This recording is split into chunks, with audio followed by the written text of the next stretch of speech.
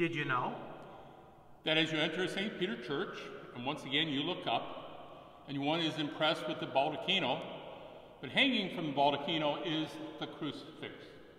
And on the crucifix, of course, is the symbol of God's love for us, the symbol of Jesus dying on that cross.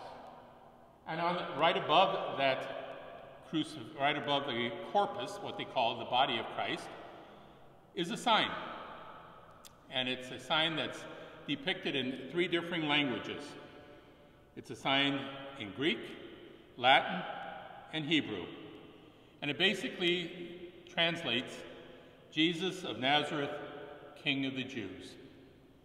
And remember the story that when Pilate put that on the altar, people complained. The Jewish people said to take that down. He only claimed to be the King of the Jews. And Pilate said, what I have written, I have written.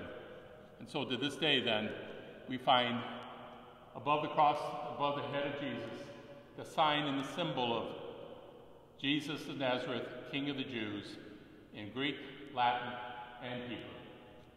And now you know.